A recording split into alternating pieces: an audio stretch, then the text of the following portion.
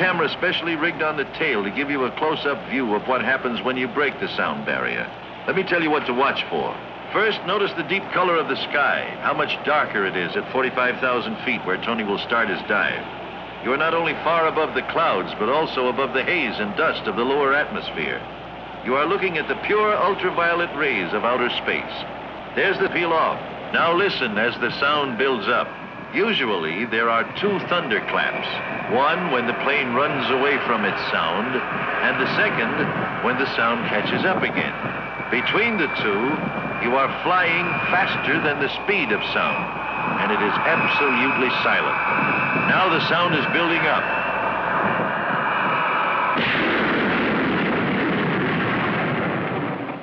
The sound barrier has been broken. This is the silence of supersonic flight. Now the pullout is being made. Listen to the noise when the sound catches up.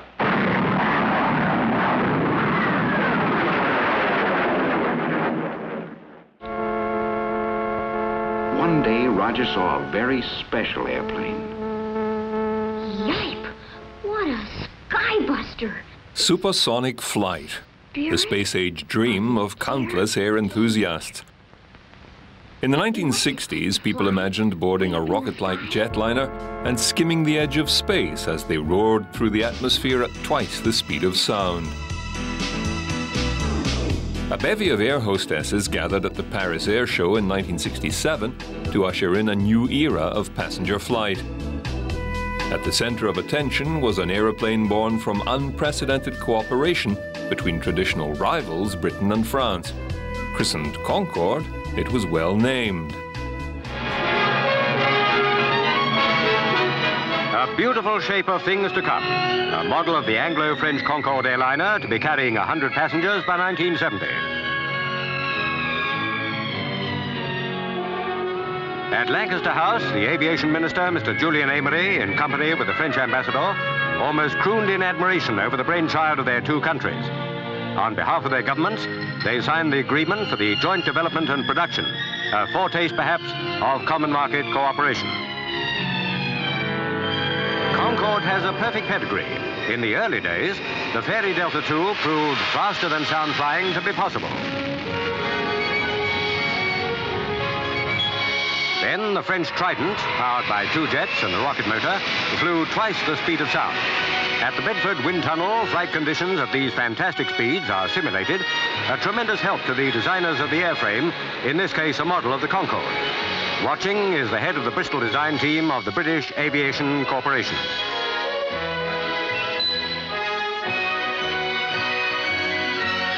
On the testbed here, a Bristol Siddeley Olympus engine, the type that will power the Concorde.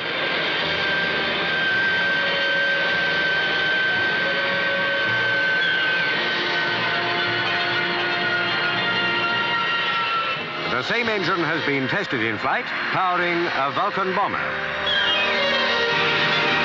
The Handley Page 115 demonstrated the possibility of handling the slender delta-wing aircraft at low speed. More tests were made by the Bristol T-188 Flying Laboratory. With a pedigree like that, the Concorde should capture a big slice of the Atlantic traffic for Britain and France. A thing of beauty, the Concorde, the supersonic airliner being developed and constructed jointly by Britain and France. At Filton, Bristol, the mock-up is well advanced, enough to give an idea of the shape of this soon-to-come revolutionary aircraft. Concorde is more slender than the big jets of today because her passengers, up to 110 of them, will be flown at twice the speed of sound, round about 1,400 miles an hour. Over to France and some of the problems of supersonic speed. Infrared heaters subject the skin of the plane to far higher temperatures than the maximum friction heat of actual flight. A model is being tested in a wind tunnel, simulating the airstream behavior at double sound speed. No need to stress the paramount importance of perfect streamlining. Back to England, where Bristol Siddeley Olympus 593 turbojets have been chosen to power the Concorde, 4 to each airliner. For cruising at 1,400, 65,000 feet up. They're the best possible type. This is a practical expression of Anglo-French cooperation, faith in airliner supersonic flight. Till it's achieved, Britain has, among other top jets, the Trident, homing its way in this striking picture from a 35,000-mile sales flight across the world. A superb high-performance aircraft for which there promise to be plenty of buyers in plenty of countries.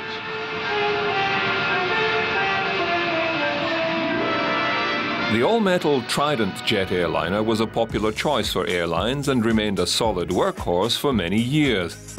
But it couldn't compete with the glamour and allure of the Concorde. Britain first started working on civilian faster-than-sound aircraft in the mid-1950s, when the Bristol Aeroplane Company developed the Type 233 supersonic jet. At the same time, France's Aviation was working on the Supercaravelle, so in 1962, the two nations joined forces.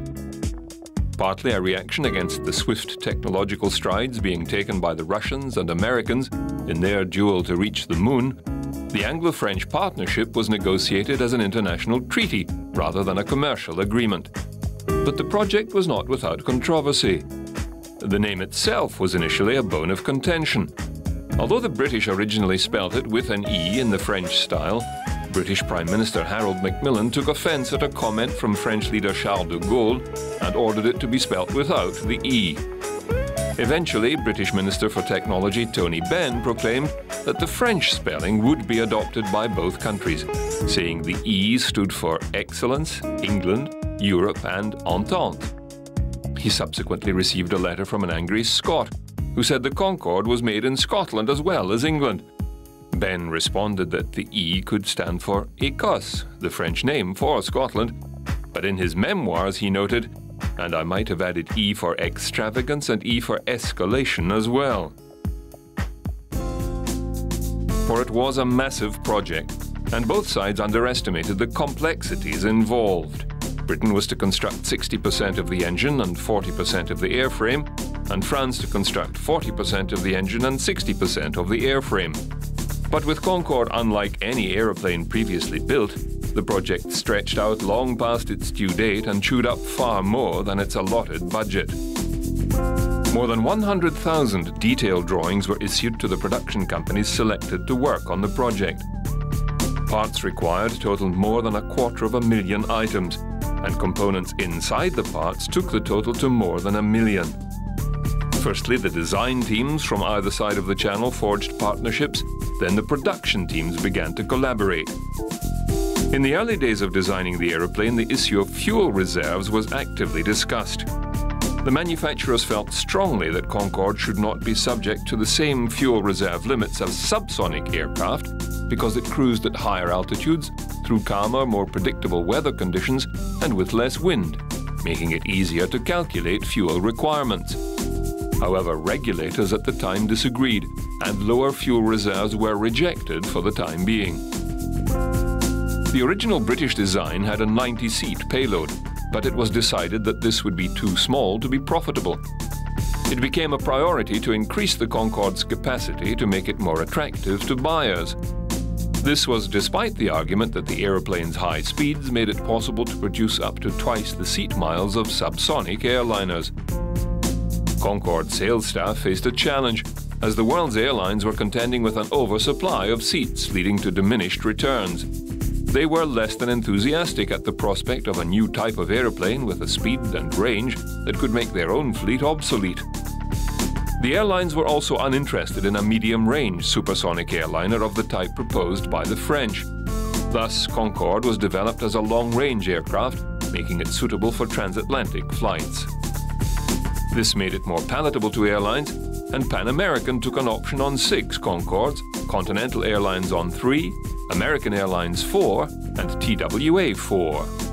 It was agreed that of the first 18 Concordes produced, 6 would go to Pan Am, 6 to BOAC, and 6 to Air France. Even Australian airline Qantas wanted in on the action, with Chief Executive Sir Cedric Turner announcing the Flying Kangaroo was putting in a bid for 4 Concorde jets. Mr. Turner, we're very glad to have you with us this evening because you, as Chief Executive and General Manager of Qantas, Australia's overseas airline, obviously the very person to tell us something about this, the background to this quite momentous news about the authority that has been given to your airline to negotiate for 10 supersonic airliners. This seems to me to be pretty exciting news, and we'd like to hear you tell us something about it. Thank you, Mr. Gillison. It is exciting news.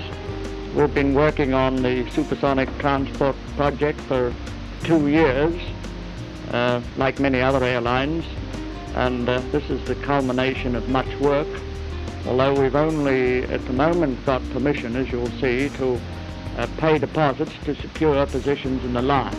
There's very much more work and negotiation to be done in relation to the US SST, as we call it, supersonic transport. There's actually no defined aircraft at the moment, and we're paying deposits in the dark. But we are also, of course, enthusiastic about the Concorde, British-French project, and that we've got authority to pay deposits on 4 of those is very encouraging news for us. But there's, as I say, there's much negotiation to be done. Well, what about this authority to negotiate for 6 American airliners? Tell us the picture there. Of course, the American airliner, supersonic airliner, is not yet an airliner.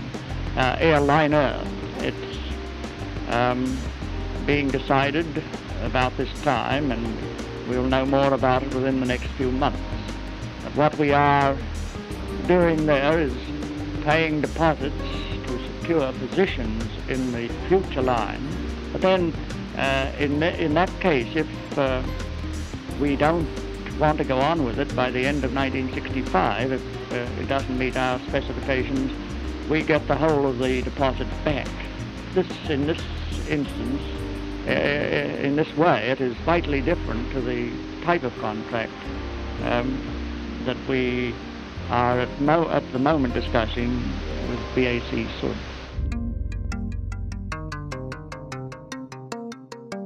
Across the Atlantic, the United States had been developing its own supersonic airliner, the Boeing 2707, or Supersonic Transport, SST.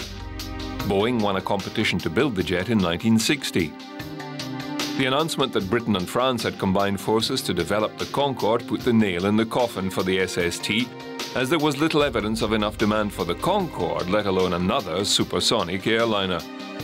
However, in the interests of American aeronautical development and superpower pride, work on the SST continued for several years. It underwent many different incarnations, including a variable geometry wing, later abandoned for a tailed delta wing. Some SST supporters dreamed of a sky populated by supersonic airliners, believing the 747 was a passing fad.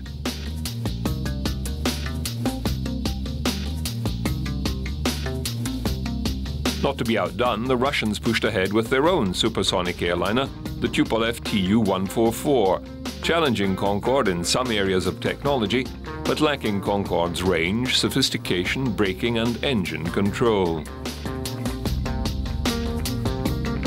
Despite many roadblocks, the Concorde vision flew on, with a model taking to the air for flight tests in 1966. The program was feeling some urgency because of the Boeing supersonic developments. But Concorde's designers were also convinced that the American plans were far too ambitious to be achieved in less than a decade. The SST was to have a speed of Mach 3, constructed from titanium, and stretch at least 330 feet long, the length of a football field. A little more modest in scope, the Concorde could reach Mach 2.04, or 2,200 kilometers an hour, and was constructed from aluminium in a relatively conventional design compared to the SST. Its maximum cruise altitude was to be 60,000 feet and average landing speed 298 kilometers an hour. Dangled below a helicopter on its test flight at the Royal Aircraft Establishment near Bedford, this model was only 1/20th the size of the real aircraft. Although it was attached to the helicopter by a tow rope, the model was controlled independently and could lift, roll and turn, while recording instruments measured its performance. It also had a few moments of free flight. There were many structural issues to be considered in an aeroplane that was traveling at twice the speed of sound. With massive forces applied to the aircraft during banks and turns, the outboard elevons were neutralized at high speeds, leaving only the inner elevons active as they were attached to the strongest part of the wing. At this point in its development, more than 20 research establishments in Britain and France were working on the aircraft, and the budget had climbed to £380 million sterling. Gradually, its parts started to take shape in workshops on both sides of the Channel.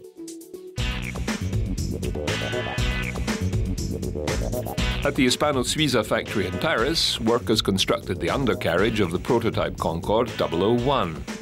It rested on a four-wheel bogie, standing 4 meters from the point of retraction to the bogie axis. Development of the Concorde was a leap into the unknown for designers and engineers. The machine and assembly shops built test specimens of the advanced RR58 aluminium alloy to ensure it could be fabricated using tried and true techniques. Titanium and stainless steel were also used in the engine bays to combat the high stress and high temperatures. Electron beam welding was perfected to enable production welding of the titanium, previously a very difficult task. At the Filton BOAC factory in Bristol, British workers laboured on Concorde 002. Because of the Anglo-French double production line, a new way of manufacturing aircraft came into being. Previously, aeroplanes had been assembled as a shell, then components inserted inside. With the Concorde, many of the systems were installed at the component stage, then brought to the assembly line already functional. This was the case with the nose and forward fuselage built at Weybridge. The 50-foot-long section was made up of the flight deck, the forward passenger cabin, and the nose landing gear bay. When brought to the final assembly line, the sections were fitted with cabin insulation, hydraulics, and air conditioning, comprising 25,000 parts and 90 miles of wiring.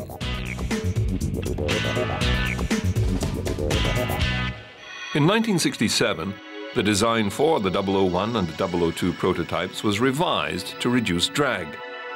The Concorde received a new drooping nose and visor and a longer fuselage. The trademark drooping nose gave the pilots increased visibility when the delta-winged aircraft took off and landed at a high angle of attack. When in flight, the nose was raised to horizontal to allow for aerodynamic streamlining through the air. There was no end to the ingenuity or patience of the Concorde designers.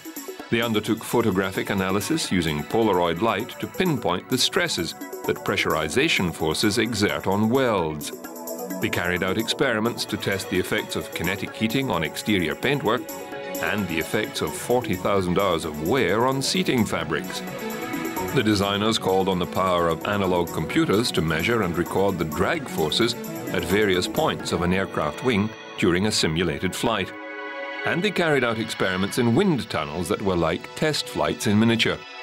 With this model, aerodynamicists could study Concorde performance in every phase of flight, from takeoff to landing. When they came to cutting the metal used in the airplane, a process known as sculpture milling was used. In this process, 90% of the original material is machined away to be salvaged and used again. It was a costly method, but faster than any other, ensuring the structural integrity of the parts produced. Magnetic control of the machining operations ensured maximum speed and maximum accuracy, however complex the component. Chemi-etching, another advanced technique, was used to produce components. Forming was done by successive immersions in acid. During immersion, the parts that will finally stand out in relief are protected. The first components to come off the assembly lines in Britain and France were assembled into fuselage sections for extensive structural testing. The components also underwent fatigue testing, where cyclic loadings were imposed on the specimen to simulate the stress and strain of actual flight. For air conditioning tests, a fuselage section was encased in a high-altitude chamber. To check the efficiency of the cabin cooling system, thermocouples took the temperature of the metal passengers. But not everyone was enamored with the technological milestones being reached through the Concorde program. In 1966, a saboteur smashed an important engine part at the Bristol Siddeley aircraft factory in Bristol. The smashed engine part was found with a hammer lying nearby and a note that read, "This is the mallet which did the job. I wish I could be here to see the fun." Both workers and management were furious at the sabotage and resolved not to let the incident disrupt their schedule. The aeroplane was due to be delivered 21 months later. Although the sabotage meant the Olympus 593 engine would be affected, factory management was adamant that the Concorde would meet its delivery date. However, the project was already running behind schedule. This was less to do with sabotage and more to do with the complex collaboration between engineers from different countries. There were constant problems with getting on-time delivery from outside contractors, mostly because of the extensive testing required before the materials could be used on the Concorde. To distract attention from what was rapidly becoming a costly and delayed operation, the British trumpeted the opening of a super wind tunnel. High stop, and another step towards getting the Anglo-French Concorde in the air, as Mr. Wilson arrived to officially open Cell 4, a test laboratory and super wind tunnel. Costing £6.5 million, it's the best of its kind in Western Europe. In it, the Olympus engines, which will power Concorde, can be tested under the same conditions they will meet 13 miles high at 1,500 miles per hour. Mr. Wilson took a closer look at the Olympus engine already installed in the giant test bed. Earlier, the Prime Minister had said that the British aircraft industry had much to gain from our entry into the common market, particularly in spreading research and development costs. This new achievement was an example of what Britain has to contribute to a wider European community.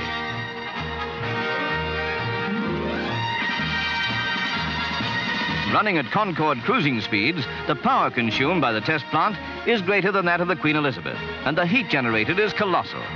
Dispersing it safely through water-cooled pipes has called for great technical ingenuity. When Concorde gets airborne, she'll be one of the most thoroughly tested planes ever to fly.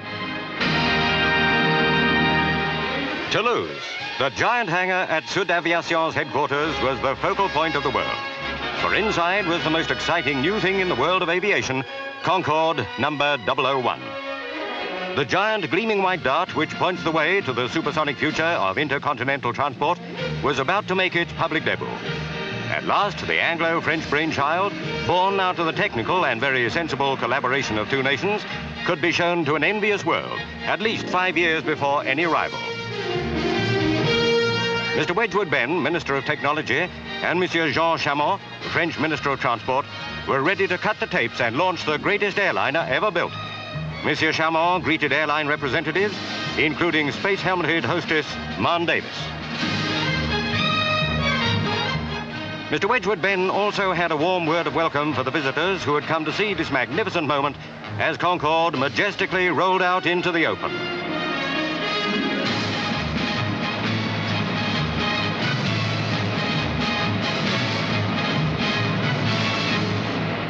English and French technicians proudly watched the result of their work being admired.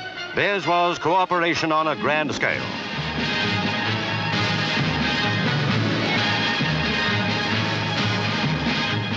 For the two ministers, also a time of happy unity. Mr. Wedgwood Benn had settled a point of conflict over the 1,500-mile-an-hour bird. Concorde was to be spelled the French way, with an E. From now on, it's an E-type Concorde.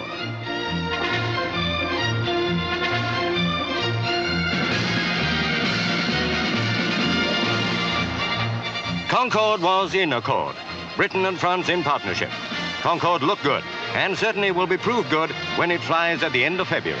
That job will be up to test pilots Andre Turca and Brian Trubshaw. Together, Britain and France look set for a supersonic boom time with Concorde. Toulouse, Blagnac Airport. Concorde had successfully completed its first official ground tests. At the end of its low-speed run, the special nylon net crash barrier had waited, not needed.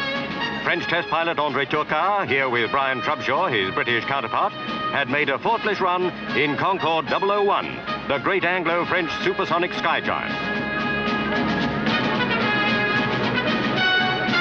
It's anticipated that this Concorde will make its first flight within the next few weeks. The British version will begin tests shortly. But here was the moment the world had waited for. Concorde mobile under its own power.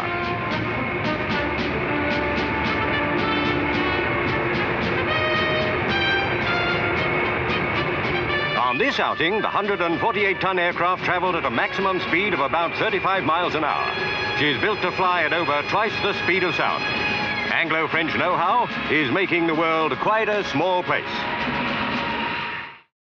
When the time came for Concorde to make its first test flight, it was a momentous experience. Technology Minister Tony Benn remembered it as quite extraordinary. It was typically British and extraordinarily exciting, and I must say that when I took off, the vibration made me feel like I was being filleted, my skin falling off my skeleton, he said. I did arrange for a supersonic bang to take place over Cabinet, and I told the Prime Minister and no one else. Ben sat behind the pilots wearing a parachute and filming the occasion. He next flew on the aircraft in 1976 with a group of people who had worked on its construction for 20 or 30 years but had never previously had the opportunity to fly in the luxury jet. Many tests were carried out on the new aeroplanes, including a slate of noise tests. Engineer Dick Hale, a member of the Weybridge Acoustics Department, was one of those who worked on the experiments. At first, engine tests were conducted close to the assembly building. Later, a custom-built ground base was built next to the yet-to-be-operational runway. There were 6 in the BAC team, all in our early 20s, our team leader being just 24, Hale recalled. I was a new qualified engineer, just 6 months out of my apprenticeship, and helped set up the equipment, calibrate it, and operate the recording amplifiers and tape deck. The measurements were made around a 60-meter radius centered on the port side engines and covered an angular range from 25 to 180 degrees to jet exhaust. These relatively close-in measurements were to minimize the effects of wind and temperature gradients on noise propagation. The weather conditions were far from ideal, with plenty of wind and rain. The ground over which the microphone cables were laid was sodden, and the damp wormed its way into much of the measuring equipment, causing numerous reliability problems. However, after 3 to 4 weeks of intermittent testing, a full set of recordings were obtained, which included single and multi-engine running, operation of the Snecma Spade silencers, and qualification of the fixed ground running silencers. The recorded data formed a base for in-flight projections and the study of installation effects of closely coupled engines. Hale said his most embarrassing moment occurred when he was waiting to record the first ever installed engine reheat run. Our French colleagues indicated on the radio that the afterburner was lit. We hit the record button and the mains power to our test equipment dropped out. We looked out of the recording caravan window to see the mains cable flapping in the exhaust of the Olympus engine. At this high power setting, the ground covering the mains cable was eroded by the engine exhaust, exposing the cable and pulling it from the junction box. We buried it deeper next time. The extent of Concorde testing and certification was unique in the history of aviation. The prototype, pre-production and first production aircraft undertook 5,335 flight hours, 2,000 of which were supersonic. It went through 4 times as many tests as a standard aircraft. The first 4 Concorde aircraft were really flying laboratories, wired up with 12 tons of electric test instrumentation, capable of recording measurements of 3,000 different parameters, including pressures, temperatures, accelerations and attitudes. This information was recorded to magnetic tape for later analysis at ground data processing centers. In flight, certain information was cabled down to ground monitoring stations. At the front of each aircraft, there was room for 3 flight observers who monitored the behavior of the airplane and its systems through instruments duplicating the information appearing on the flight deck. One of the most important tests was flutter testing, where vibrations occurring in one part of an airplane can set off vibrations in another part potentially leading to structural failure. But, not surprisingly, the extensive testing caused a budget blowout by the end of the process. Originally slated to cost £380 million sterling, the cost had rocketed to more than £1 billion by 1976, when the aeroplane made its first scheduled passenger flights. On October 1, 1969, Concorde 001 reached a milestone when it flew at supersonic speeds for the first time, achieving Mach 1.5 and flying supersonically for 9 minutes. Those on board were astonished at the absence of noise when the visor was raised. Only 7 months after that flight, 4 airline captains were given the opportunity to fly Concorde 001. The men trained in the Toulouse Concorde flight simulator and tried out many predicaments, including engine failure and a 3-engine landing. They later reported the aircraft was simple to fly, and they could see no reason why pilots and engineers couldn't be trained to operate it. The following year, both prototypes reached Mach 2 and passed 300 hours flying time. It was really looking as if supersonic passenger flight was possible. While the military had been flying at supersonic levels for many years, to construct an aircraft capable of sustaining the high structure temperature required for sustained flight was no easy task. Most of Concorde's test flights were flown over sea. However, the British government set up special provisions to enable the aeroplanes to occasionally fly over land as well. A route was designed over Scotland, Wales and Ireland, carefully planned to remain within the range of air and ground rescue services. Fortunately, they were not required, but some people were disturbed by the startling sonic boom that would unexpectedly explode from the airplane as it crashed through the sound barrier.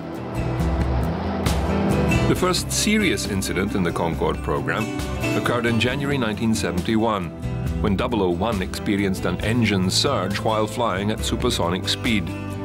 One of the movable ramps in the engine air intake broke free, and metal fragments were ingested by the engine, causing a large amount of damage. The engine was immediately shut down, and 001 returned to Toulouse on 3 engines. The problem was fixed and never returned.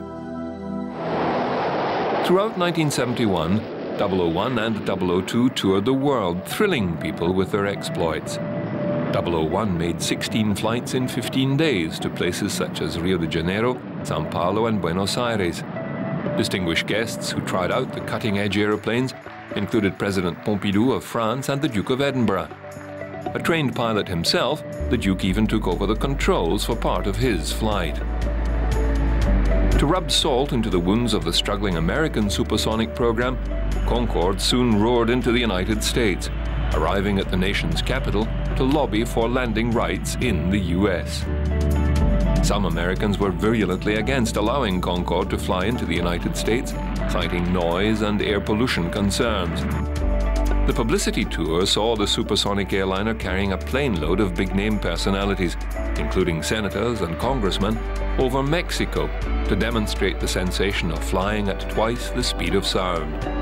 It was a smart move and opened many doors for the airliner. The public was fascinated with the jet, flocking to airports to watch it take off and land. It was a sad contrast to the Boeing SST project that had, as its Concorde rivals suspected, never got off the ground. It was simply too grandiose a plan to be implemented in reality. We expect to be in service in early 1978. This is based on getting approximately a year's flying experience with the prototype prior to a start of the production program. So that would put it about 5 years behind Concorde. Well, it depends on when you decide the Concorde goes into service. I think it's more important myself to talk about the difference in first flight dates. So I will only admit to the difference between the first flight of the Concorde this year and our first flight in 1972. However, the American SST program was discontinued in 1971, following protests from environmental groups concerned that SST engine exhaust would damage the ozone layer or disturb people with sonic booms. But even without the protests, it's highly unlikely that the SST was a practical or realistic transportation option. Initially, there had been some concern in Britain that, as with the Comet, its engineers would pioneer new aviation technology, only to see the Americans take off with it and race ahead, locking down the market. However, as the droop-nose Concorde powered through the skies, there was no sign of its American competitor. It was a full 5 years ahead and planned to make the most of its unfettered opportunity. The extra lead time would give the Anglo-French airliner a chance to prove itself in the competitive transatlantic market. Concorde's beautiful design made it a crowd favorite and gave it great prestige and glamour. It was a symbol of a new aviation age. When it flew through the air, it was so fast that other airplanes appeared to be flying backwards. In fact, it flew so fast that the weight of everyone on board was reduced by about 1% when flying east, the result of centrifugal forces.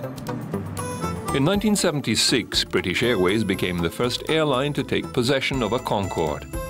The 200-foot-long Delta Wing aircraft was handed over by the British Aircraft Corporation to British Airways Managing Director Henry Marking just 6 days before the aeroplane was scheduled to make its first passenger flight. British Airways flew the Concorde to Bahrain for its inaugural flight, while Air France flew to Rio de Janeiro. The Concorde was a revolution in flight time, slashing the journey time from London to New York from 7 to 3.5 hours. London to Tokyo was reduced from 14 3/4 to 6 3/4 hours. London to Sydney shrank from 24 hours to 13. One aspect of the Concorde's design that surprised many people was the small size of its interior. There was only room for 100 seats, 40 at the front and 60 at the back, and no space for overhead storage, severely limiting cabin baggage. The seats were narrower than most first-class seats on conventional airliners, but as the Concorde only flew during the day and arrived at its destination so quickly, the smaller seats were not an issue for most passengers. Concorde was powered by 4 Rolls-Royce Snecma Olympus 593 engines, which produced 38,000 pounds of thrust. They used reheat technology to add fuel to the final stage of the journey, giving extra power for takeoff and to jump to supersonic flight. Concorde's range was 4,143 miles, and the airliner could carry up to 26,286 gallons of fuel, consuming about 5,638 gallons an hour. As Concorde's development was gathering pace, so was the Tupolev Tu-144. The Soviet supersonic aircraft flew many test flights and appeared to be achieving success. However, on June 3, 1973, disaster struck. While demonstrating its capabilities at the Paris Air Show, the first Tu-144S production airliner swerved into a violent downward dive. As it tried to pull out of it, the aeroplane broke up, then crashed, destroying 15 houses and killing all 6 people on board and 8 people on the ground. Debate still rages over the cause of the accident. One theory has it that the jet swerved to avoid a French spy plane that was attempting to photograph it. The original reports did not mention the presence of a Mirage military jet. However, later investigations acknowledged the Mirage, and one official statement said, though the inquiry established that there was no real risk of collision between the 2 aircraft, the Soviet pilot was likely to have been surprised. Several of the aircraft ended their lives ingloriously as scrap metal, but one became famous as a flying laboratory due to a joint Russia-US partnership. Following a $350 million upgrade, the Tu-144 carried out 19 flights with both American and Russian pilots at the controls, setting numerous supersonic records.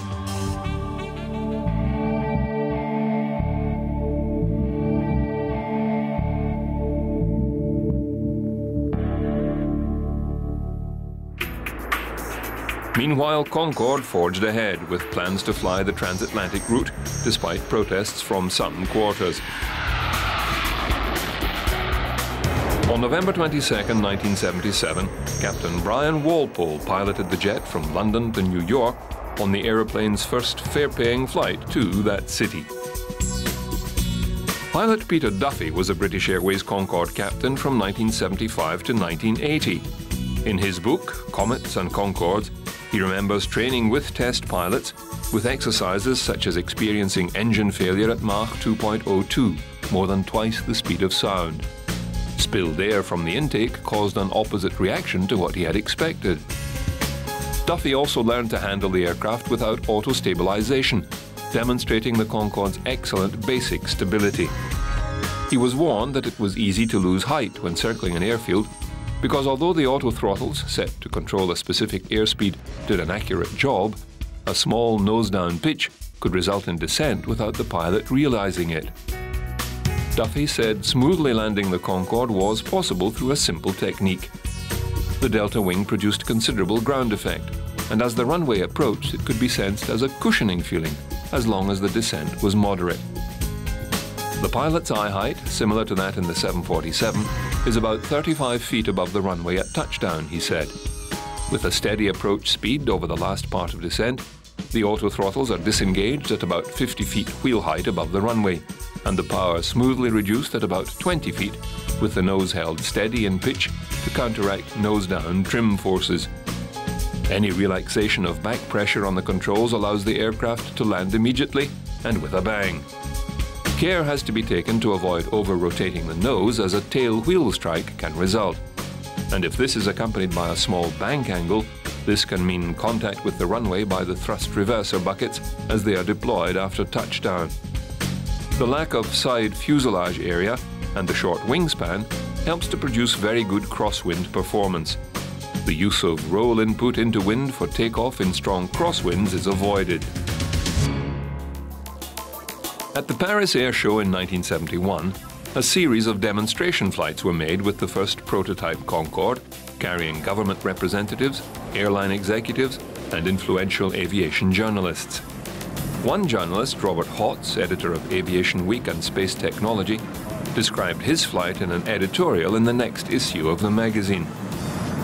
The most sensational aspect of flying as a passenger at Mach 2 in a supersonic transport is that there are no sensations whatsoever that differ from those in the current generation of subsonic jets, he wrote.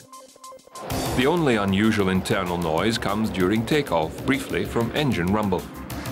The cabin noise level without full airline-style soundproofing is about equal to that of a current subsonic jet, with only a slight increase near the aft section. Cabin pressurization maintains a constant 6,500 feet environment, even during supersonic climb and descent. During Mach 2 maneuvers, only the changing color of the sky informs the passengers of major banking turns. It is possible and pleasant to walk around during all flight regimes. Stewards will have no trouble serving martinis and meals. Passengers will find no difficulty consuming them. They will just have to drink a little faster. New York will be only a few hours away. Thus, Concordes went into service and became a considerable drawcard at airports. However, airlines showed little enthusiasm. The world's other airlines looked to the Boeing 747 jet, a conventional airliner that could carry up to 400 people, compared with the Concorde's paltry 100. But Concordes continued to operate, serving a very well-heeled, exclusive clientele who are prepared to pay exorbitant prices to enjoy a whisper-quiet flight and a glimpse of Earth's horizon from 60,000 feet in the air. On the ground, people would often stop what they were doing when the Concorde went overhead and crane their necks for a better look. Although Concorde flights were abandoned following an air disaster in France on July 25, 2000, the great supersonic airliner remains a powerful symbol of luxury and progress. As a publicity stunt, Sir Richard Branson offered to buy the British Airways Concorde fleet for the nominal £1 paid by the airliner when it took possession of the first Concordes. Although the Paris accident was cited as the reason for withdrawing the jets from service, the main reason was a lack of patronage that was making the flights unviable.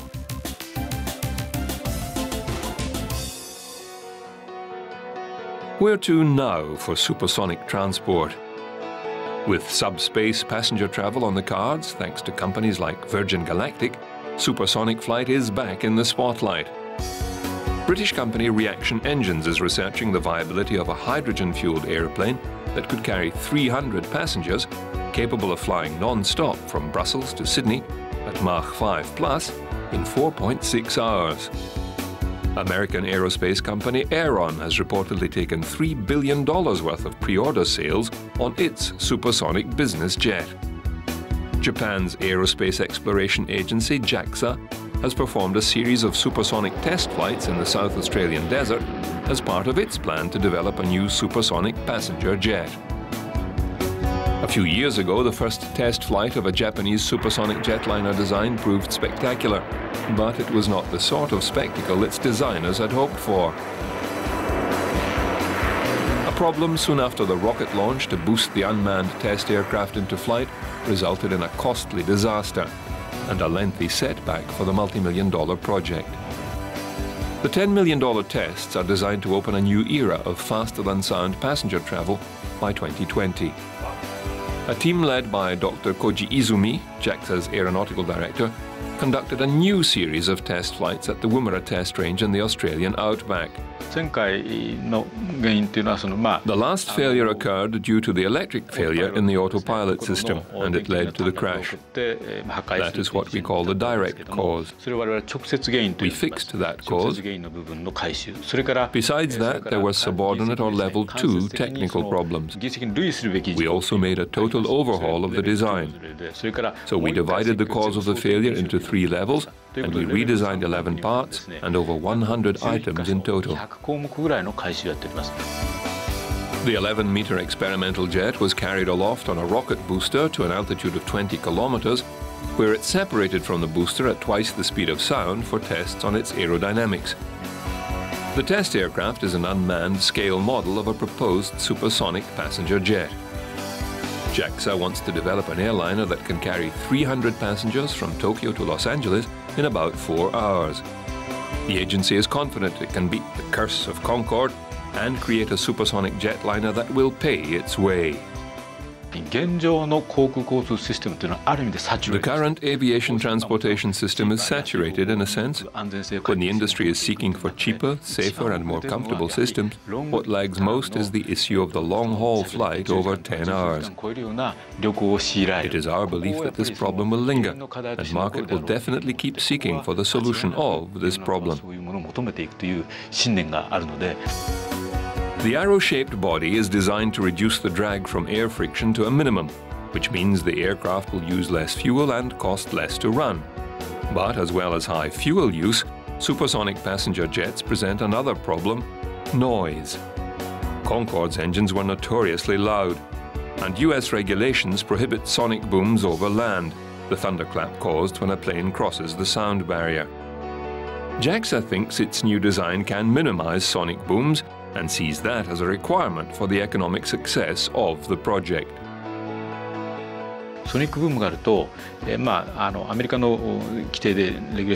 US regulation prohibits the inland flights by aircraft that generate a sonic boom.